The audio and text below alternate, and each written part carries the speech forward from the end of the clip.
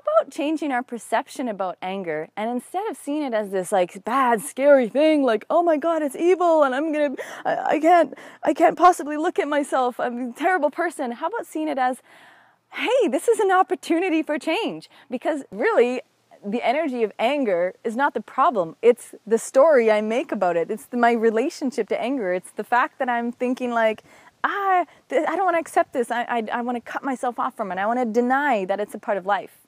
See, anger is just there as a little nudge, it's like, oh, I'm off balance, so now I just need to find my balance. It's our body letting us know through this vibration of what feels like anger to let us know we're not quite in alignment and we need to find balance. A cautionary side note about anger.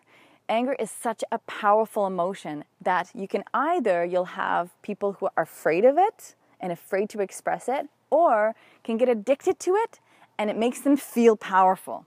If you're starting to project anger onto someone, it's telling you something. It's telling you that maybe you don't feel important enough to that person. You don't feel like a sense of significance of who you are, and therefore you're trying to get their attention through this sneaky, manipulative way.